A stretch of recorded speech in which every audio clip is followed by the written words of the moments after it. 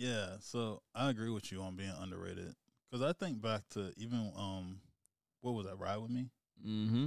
and he got off with a country song. I didn't know it was a country song at the time, Yeah. but that was a country song, and we let it slide. But it kind of like revolutionized music in a way. It opened our music palette, basically. Mm-hmm.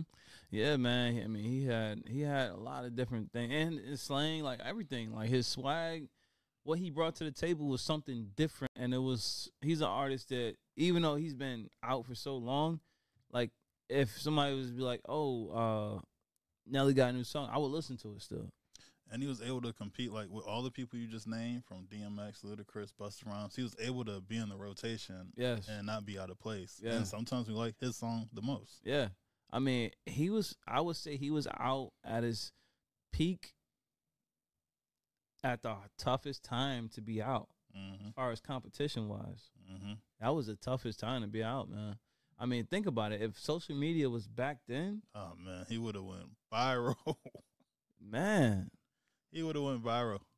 He would have been like one of the first artists with 1 billion views. Yeah, for real, man. If y'all young guns ain't up on Nelly, go back and check out Nelly, man. Yeah, for sure. One more thing.